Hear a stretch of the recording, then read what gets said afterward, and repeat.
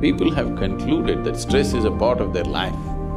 Stress is not a part of your life, it is just that you do not know how to manage your body, you do not know how to manage your mind, you do not know how to manage your emotions or your life energies. Everything is happening accidentally. So if things happen your way, you have begun to understand in the world that you have to engineer it. The same with you. No inner engineering has been done for you, isn't it? Just by accident you're trying to happen. Now I'm talking about creating the right kind of chemistry within you, where to be peaceful and blissful is just natural to you.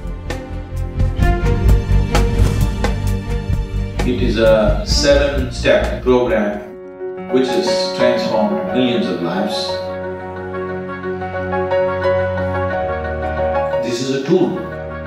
This is not a philosophy, this is not an ideology, this is not a new religion. This is a technology.